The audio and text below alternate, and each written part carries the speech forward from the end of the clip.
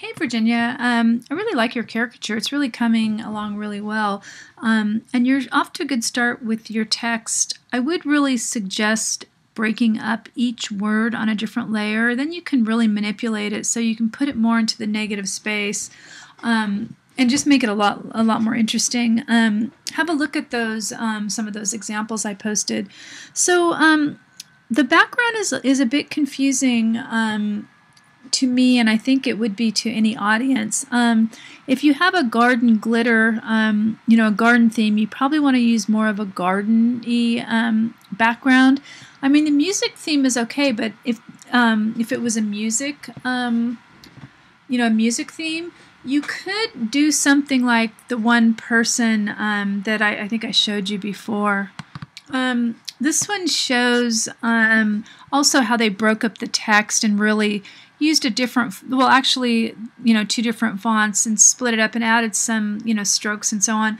But again, this is kind of a performing theme, but notice the grass. It does have the theatrical curtain, but the grass really ties it all together with the garden aspect. So I would suggest either doing something that incorporates the garden. I mean, maybe you could add the spotlights with a garden in the background or something if you want to keep with that theme, because I think the caricature looks really cool. And just the background does make the caricature a little bit hard to see. I'm going to turn it off and actually if it's just so much easier if you have like a white back. I mean, I'm just going to use a white background now, but just complicated backgrounds really make it hard to see the what's going on. So that's why you might want to. Oh, I didn't want that to be black.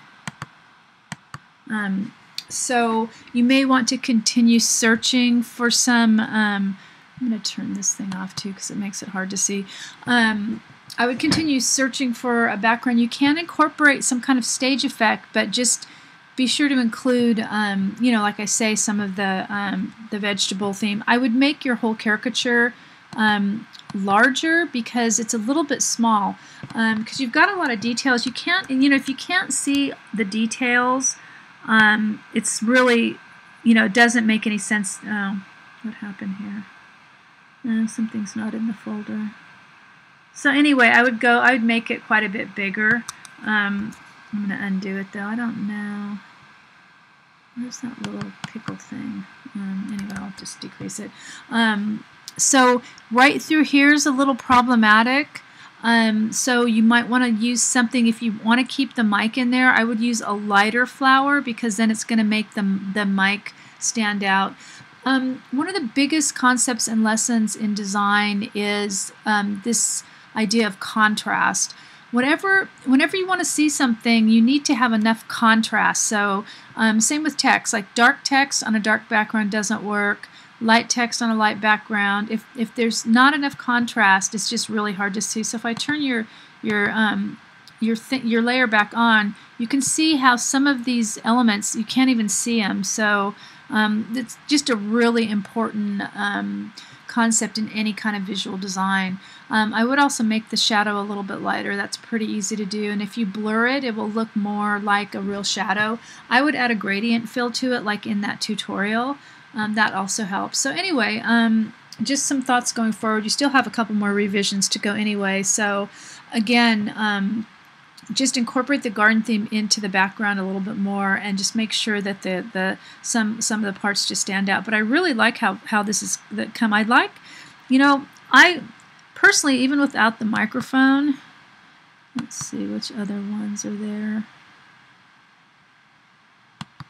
I don't know what flower this is. Anyway, even without the microphone idea, I think this caricature is really cool, and I really love the use of perspective on the the legs and the feet, and and how this one's bigger and comes forward. I think you've done a really great job, and you've really come a long way with this. I think you really understand a lot more about how to put this design together, and it has a nice sense of depth as well. Okay, so let me know if you have any questions. I'm on Hangouts all the time, so yeah, looking forward to seeing what you show next.